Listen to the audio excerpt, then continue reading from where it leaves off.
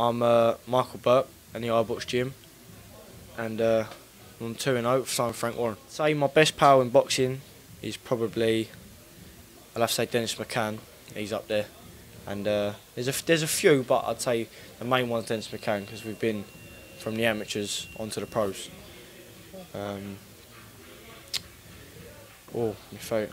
I don't know. There's a few favourite cheat meals I've got, but I'll have to say the one is probably a curry. I do like a curry.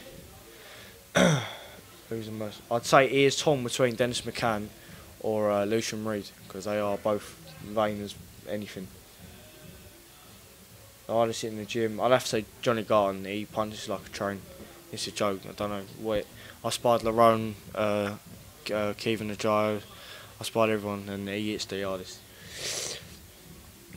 To be fair, there ain't a lazy gym in the fire. We all train hard. We all give it 100%.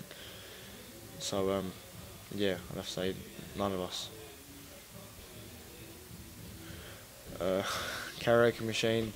I'd have to say one of Chaz and Dave songs because I grew up on them, so I have to know all the lyrics. So I wouldn't mess it up. I'd say the biggest influence is probably my dad. He got me into boxing and he's been with me like since the start. So he's probably the biggest. Lerone Richards, he is terrible. His fashion sense is shocking, honestly.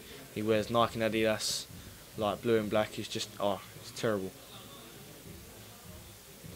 Biggest diva. I'd have to say Lerone again. He is a proper diva and best dancer as well.